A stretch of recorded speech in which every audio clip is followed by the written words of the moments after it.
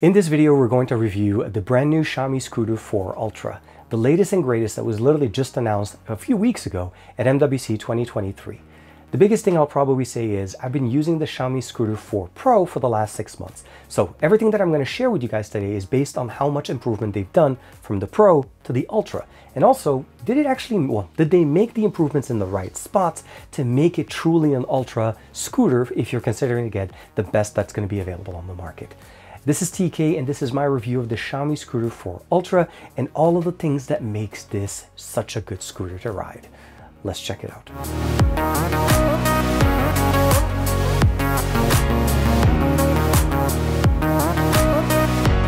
Like and subscribe and make sure you hit that bell icon so that you're always notified to whenever we have new videos on the channel. So first thing obviously we're going to talk about is the unboxing experience and what do you need to do. So everything is pretty much in one big box and it was shipped to me, and of course it's already kind of pre-assembled for the most part with the exception of the handlebar. They include 5 screws in the bag and that allows you to basically mount the handlebar because I think otherwise it doesn't stay that flat in a box.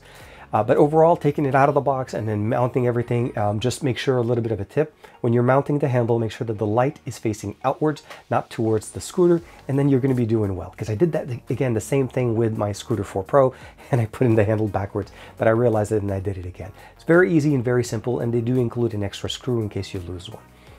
Everything else as far as the actual packaging is pretty much straightforward. The charging brick with the power cable is already in there and it does actually connect directly into the scooter to charge it. They did improve the charging time here up to 6.5 hours. And then otherwise they're pretty much set. There's a few extra things in there that they share with you guys, of course, on how to be able to clamp it and unclamp it. I will say though that the clamping mechanism on the actual arm, on the boom, is actually more improved than what we saw last year. Last year was basically one click. Now we actually have 3 different options. First, when you open it up, it clamps, it clicks into space and it's pretty much sturdy. And then you have a 2-step function on the side that you actually have to put it over, and they provide you the instructions on how to do it. Definitely much more secure when it's basically standing up. And then when you're putting it back down, it's pretty much the same experience. There's a little bit of a hook right behind the bell, and then you hook it up to the back, which is right above the rear wheel. And of course, it provides you the ability to have it like as a handle to carry the scooter with you. But that's pretty much it. Actually, there's really not much to do. Unbox it, connect the actual handlebars, charge it up, and then you're ready to go. And well, actually, you do need to connect it to the app. So as far as the experience here, it's very similar to what we saw with the 4 Pro. No real big difference here other than the fact that it does charge faster and it is a little bit of a different configuration.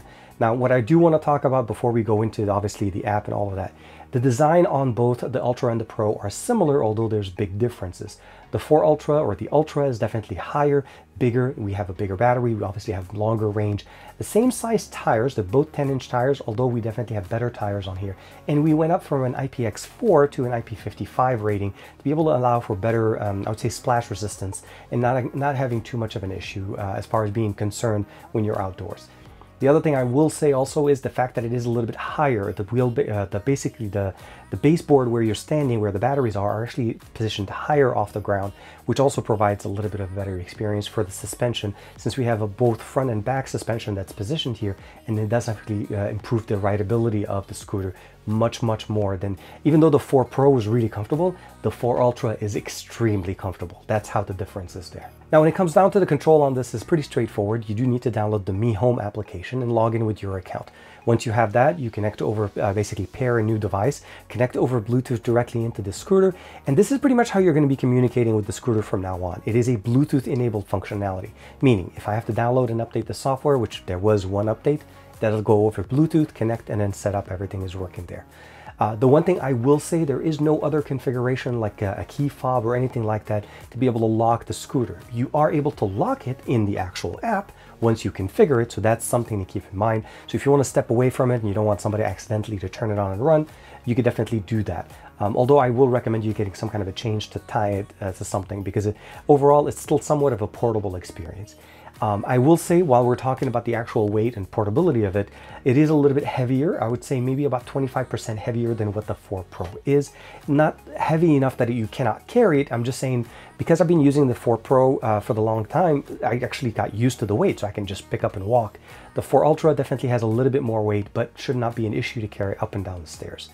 The range is also one of the biggest things that they've done there. So When it comes down to the app, and I want to talk a little bit more about that. When you log into the app and you're setting it up, obviously there's going to be a firmware. It'll tell you can install it. They have the built-in maintenance now option as well to make sure that you're always maintaining your tires. The new tires are still the 10-inch puncture-proof tires with Duragel tires, which enables them to actually have that resilience that you want for comfort. So it's not just built in directly into the suspension, but it also built into how the tires are set up. And one of the things they've done in the app is that it reminds you to basically maintain them at least once a month. Once you're done with that, the app itself is pretty much straightforward. It gives you the range of how much miles you have left. If you fully charged it, it should go all the way up to about 45 miles or roughly about 70 kilometers. And that's going to be the range that you're going to see there. This is where the improvement is from last time. We went up to 70 kilometers and again, about 45 miles, which is longer than what we had with the 4 Pro. We also have more power with the rear wheel drive here, up to 940 watts over the 700 that we had before, which makes it even more comfortable when you're going down and up inclines and declines up to 25 degrees now over the 20 from last time. The big difference here is that even though you're going up and it's not that big of an incline difference, the performance is what is more consistent there.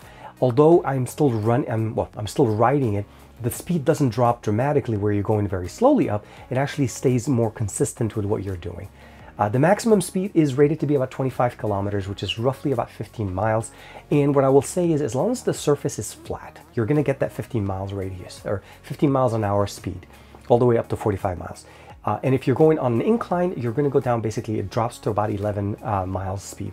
And if you're going down on going downwards, the big thing I will probably say is if you have your regenerative battery set up to be low, it can go all the way up to 18 miles on speed. And if you have it set to medium or high, it'll reduce the difference because that's when it starts regenerating some of that power. It's when you're taking your finger off the gas and you're allowing it to basically slow down on its own naturally. The big thing I will say though is for long rides, everything was super comfortable. It was really nice to use it.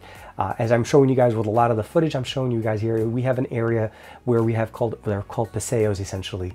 That allows me to basically ride the scooter for an extended amount of time and never ever even having to actually ride it on the road. But I like to use my scooter to go down to the post office, to go down to the grocery store, and go places where I technically don't want to get in the car and drive and do things like that. For me, it's much more functional this way because we have such a network to support it. The ride itself is really nice, very comfortable. Almost never have to worry about charging it. But what I really like about it is that the moment I turn on the scooter, it tells me exactly how much range I have left. It doesn't give me that whole, I have to figure out what's going on, and that's one of the biggest things.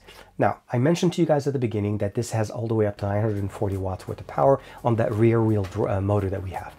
The difference here is that this is based on 4 different speed modes that you're able to pick, which is also an improvement from last year. We had 3 modes with the Pro, now we have 4 modes. The Sport Plus gives us the ability to tap into that full potential, and that's where I'm kind of referencing most of my information. I like to keep it in Sports Plus because I want to get the best performance as much as possible. And for me, it's been absolutely great. If you want to get a little bit more of a smoother ride, you can drop it down to pedestrian speed or even going a little bit higher, and it can adjust to whatever your liking is going to be there. It is a little bit taller, so just be aware of that, but once you're standing on it, the suspension drops a little bit and it becomes a little bit more comparable to what we see with the 4 Pro. As far as the overall rating here, we went from an IPX4 to an IP55 to handle water and basically splashes as you're riding without having any concerns. So everything is kind of a little bit more durable there. And I feel like, you know, Xiaomi did a really decent job there and gives us that better experience. The weight capacity is pretty much the same, 120 kilograms. That's going to be the maximum weight capacity. It's about 265 pounds, so no problem at all for me. And of course, there's still some headroom for me to reach that maximum weight capacity.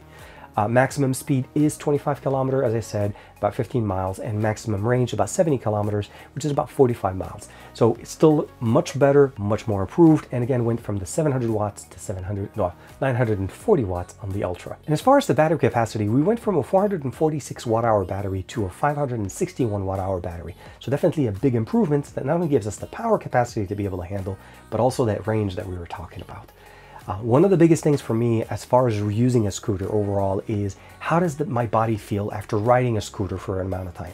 There's the enjoyment factor, which is in the moment when you're on the scooter, but then a lot of times, depending on your experience and who you are, if the ride isn't as smooth or as I would say comfortable that it should be, where the suspension is not absorbing a lot of the bumps from the road, you can get off the scooter and feel like your knees have been basically taking a lot of pounding. And I do have problems with my right knee, and I've known this for many years.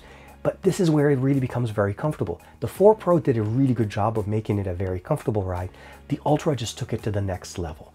Not only did I almost not feel any issues at all in the configuration the way it is, the Sport Plus, which I decided to keep with, does go faster. And with that even, it still handled the bumps and everything on the road very, very nicely. And after 45 minutes to an hour worth of riding, not only did I not feel anything, I came back more energized and I wanted to go back out and go for another ride. So that's really one of the big things I loved about this. It's comfortable, it's durable, it goes longer, it has more power, and there's, again, where all of the improvements go from a Pro to an Ultra. So we're going to do an acceleration and a brakes test. So this is from 0, Sport Mode Plus. Let's go. Push a little bit. And 10, 12. And now decrease. So at the end of the day, what did Xiaomi do here essentially is that they took all of the great things on the Scooter 4 Pro and they basically made it even better. And I feel like this is where I enjoy the fact that this is definitely a little bit more powerful, more ruggedized, and of course a little bit bigger physically even to be able to carry with you when you're going around. It's a little heavier than, let's say, the Scooter 4 Pro. I'll probably say it's about maybe 25% heavier when you're kind of carrying one over the other. And I've kind of gotten used to the 4 Pro, and this is where I'm kind of referencing it from there. It's not impossible to carry, it's definitely nice. I would have liked to have maybe a key fob or something a little bit more secure than just having Bluetooth connectivity, because out of the box you can technically turn it on and ride it. Like, that's one thing you could do without even having to connect it to your phone. Although you are able to lock it in the application, as I'm showing you guys, with the app, the Mi Home application that you're able to set up. And again, everything kind of runs over Bluetooth, so just be aware of that functionality. Updates, everything, all of that is in there. I like the new mechanism that we have to lock the actual arm. It's definitely very nice. I like the clearance off the ground. I like the design. It's a little bit more spacey. Like, I feel like it's a little bit more like a hoverboard, almost like a little bit. That's how I feel like when I'm riding it. The bounce on it is definitely very nice, and you can feel the suspension definitely feel much better, as opposed to some of the other options on the market where the tires just take most of the actual, the suspension kind of does a little bit more in the sense of where the tires are. The 10-inch tires are definitely very nice. The maintenance functionality is really good.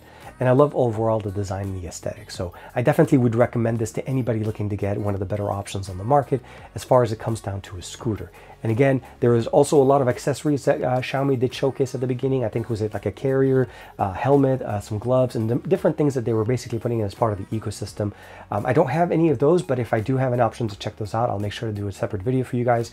Overall, the Scooter 4 Ultra is literally the best scooter I've ever seen from Xiaomi, and I cannot believe that I've had the opportunity to not only try it, but I get a chance to enjoy it on a daily basis. So let me know in the comments below, what do you guys think of the Scooter 4 Ultra? Have you tried any of the earlier generations from scooters from Xiaomi? Because I can assure you that this literally takes everything that we've ever known and makes it so much better.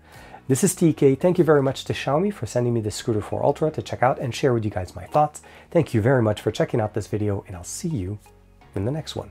Bye-bye for now.